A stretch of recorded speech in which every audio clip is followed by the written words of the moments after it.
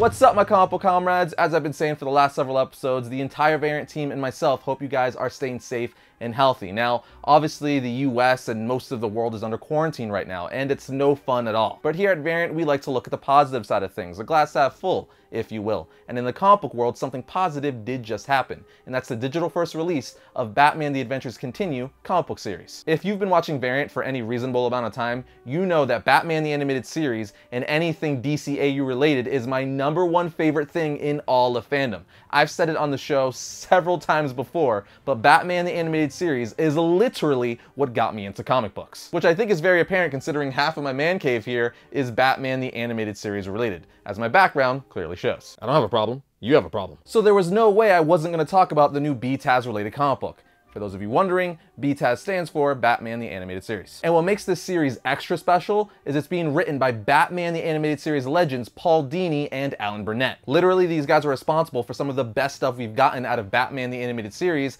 and the DC animated universe in general, like Harley Quinn, the now definitive Mr. Freeze origin that we got in Heart of Ice, Mask of the Phantasm, Batman Beyond Return of the Joker, and the list goes on for days. And to make it even better than that, Ty Templeton, the artist who did the original BTAS related comic book series, the Batman Adventures and the Batman and Robin Adventures, amongst others, came back to do this series. What I'm saying is this is literally a dream come true for BTAS fans everywhere, which is why I'm geeking out. As for where Batman The Adventures Continue takes place in the DCAU timeline, Paul Dini said this in an interview. Quote, "Alan and I approached the writing with the idea we were doing the season you might have seen if we had not put the series aside to do Batman Beyond." End quote. Meaning this series takes place after the final season of the new Batman Adventures, but before Justice League Unlimited, and of course, Batman Beyond. Which is a fantastic idea and is why this episode is titled Batman the Animated Series Returns, because this comic book series is meant to be the season we would have got if they didn't put the show aside to do Batman Beyond. And yes, I know at that point the show wasn't called Batman the Animated Series anymore, it was called the new Batman Adventures, but you guys know what I'm talking about. But I've ranted and geeked out long enough. Now it's time to start talking about issue 1 of Batman The Adventures Continue.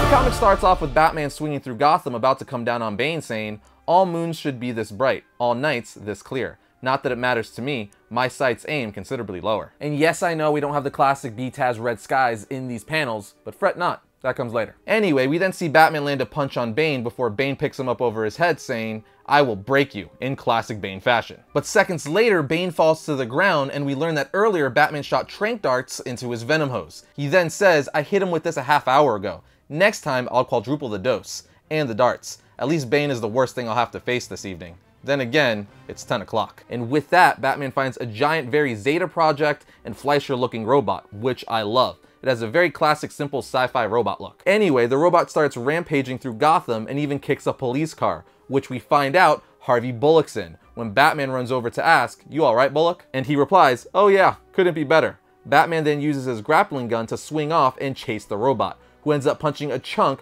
out of a Wayne Tech building. While this is happening, we get a shot of Jason Todd in the shadows saying, "There he goes, Bat versus Bot. I forgot how much fun Gotham can be. It looks like this is gonna get personal." Did I forget to mention that Jason Todd / Red Hood is in this series? Red Hood, Deathstroke, and several other characters are going to be introduced into the DCAU continuity with this series. It also seems like we're going to get a Batman the Animated Series version of Under the Red Hood. God, I'm excited. Anyway, we then see the robot break into Wayne Tech all Kool-Aid Man style and start blasting the employees and then steal some sort of device, which Batman says, "Put it back." But the robot just starts firing lasers at him before fleeing the building. So Batman, of course, goes after him and throws explosive batarangs at his back. The explosion blows Batman backwards and forces him to take cover in that classic Batman the Animated Series pose. Gotta love those little Easter eggs. But the explosion does nothing to the robot, so it decides to throw a semi-truck at Batman, which he is able to dodge, but it does distract him long enough for the robot to fly away. Yes, the robot also flies, all Iron Giant style. Anyway, on the next page, we see Batman back at the Batcave telling Alfred, whatever method it uses to fly, it's not by jet propulsion, or any heat-generating means. And yet, I don't think it was extraterrestrial. Alfred says, "Why would you even consider that?" Bruce replies, "Because of what it stole. That vault contained a piece of alien hardware. Superman brought it to me, and Wayne Enterprises is doing tests on it as a favor." Bruce then asks Alfred, "What's the jacket for?" And he says, "A cocktail party at Cloud 9 tonight." Bruce says, "Forget it," and Alfred replies, but I haven't even told you about the surprise guest. We then cut to Bruce at the party where we see Veronica Freeland is flirting with Bruce, saying, "Why did we ever split up? I still can't figure it out. One day we were a hot item and the next we're friends." Bruce says, "Friends is good, Veronica," and she replies, "If you want someone to watch your cat." Bruce says, "I told you, I'm not the marrying kind." She replies, "You say that, but I know you're a family man at heart. You just adopted another boy, didn't you? How many is this?" He says, "Tim is my ward. He's been with me for a while." Veronica then tells him, "Don't you think these boys could use a mother's touch, alone in that big drafty mansion?" Lex Luthor then shows up and interrupts their conversation saying, "My dear, there are many lost causes. Believe me, I've spent a lifetime on one in particular, but none are so hopeless as trying to elicit even a bit of emotion from Bruce Wayne." Bruce and Lex start talking, and Bruce says, "I was surprised to hear you were in town. Usually you let me know." Lex says, "I'm in and out this time. The fact is, I'm not particularly fond of this city, not since that incident with the Joker, which I think you still blame me for, even though I was as much a victim as anyone. And I certainly don't need another encounter with your Batman. Scrubby little madman, thinks he's so tough, though he wasn't very effective last night, was he?" If you're wondering, that run-in Lex is talking about with the Joker happened in the Batman Superman animated movie. Anyway, Bruce answers Lex about the robot, saying it could have gone better. Luthor replies, "As much as I hate the alien, the Boy Scout comes in handy sometimes. He would have flattened that robot in no time." Bruce replies, "Maybe you can give me his number, you two being so close and all." And Luthor says, "Wouldn't help. He hasn't been around lately. Believe me, I know. He's in the sky, he's on my radar. Last week he had a big battle on the far side of the moon, but since then, no sign of him." Luthor then asks Bruce, "By the way, what did they get?" Bruce replies, "They," and Lex says, "It, the robot. I presume it didn't program itself." Bruce then responds, "Wish I could tell you," and while walking away, Lex says, "Be that way." Later on, back at the Batcave, Bruce tries to call Superman, but he doesn't answer. Alfred asks, "You're not gonna leave a message?" Bruce responds, if he was anywhere on Earth, he'd have heard the news and been here by now. No, he's gone.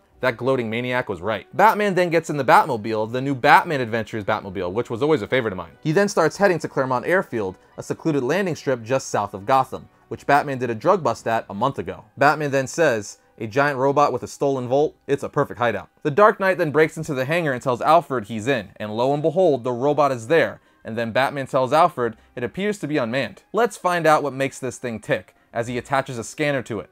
Alfred tells him, "We should have a picture momentarily, sir. What about the Volt?" Batman tells Alfred they're trying to crack the combination. "We may have gotten here just in time." And as Batman says this, he gets blasted from behind with some sort of green energy beam. And we see that it's Lex Luthor in his battle suit. And he tells Batman, "Of all the gin joints in all the world, why do you keep coming into mine, Batman?" And just like that, the issue ends. Guys, I'm so stoked that we are getting BTAS continuity comic books once again, and I'm very, very curious to see where this series goes from here, because this series was mainly just set up. I mean, we only got that one panel of Jason Todd, and clearly he's going to be a big part of the story, but also, what the heck is Lex doing with this robot in Gotham? What does he want that vault for? And where's Superman? So many questions that I want answered. I can't wait to keep reading. Also, I'm really excited to see all these new characters introduced into the BTAS DCAU continuity, like Deathstroke, Red Hood, Azrael, I think even the Batman Who Laughs. I'm super excited to see what roles they're gonna play in this story and continuity. And I'm not sure if I said this earlier, but this is going to be a digital first comic book, much like the Batman 2.0 comic books from years ago by Kyle Higgins. Meaning we're going to get several digital issues online before it's eventually collected in print, which actually works out perfectly right now, because if they were straight to print first, we wouldn't be getting the series, because as we know, all print comic books are on pause right now. So this being a digital first series was actually a blessing in disguise, because if it wasn't, we wouldn't be getting to read this awesome series during our quarantine. Anyway, it should go without saying, but as the issues continue to come out, we're gonna be right here on Variant to talk about it, because you guys know I look for any chance I can to talk about Batman the Animated Series. But before I wrap this up, I wanna let you guys know about my buddy Comic Tom's awesome mystery mail call comic book subscription box. As I just said, it's a comic book subscription box where you get awesome comics every month, and it even has exclusives that you could only get from this box. And for the month of April, the exclusive is a Mike Mignola Gut Ghost variant cover that you could only get from Comic Tom's mystery mail call. So if you guys want to sign up, I highly recommend you do. You have till April 15th to do so. We're gonna put the link in the description, and it's just a good way to get print comic books right now since all comic book shops are closed. But other than that, I'll see you guys next time when I talk about all things comics.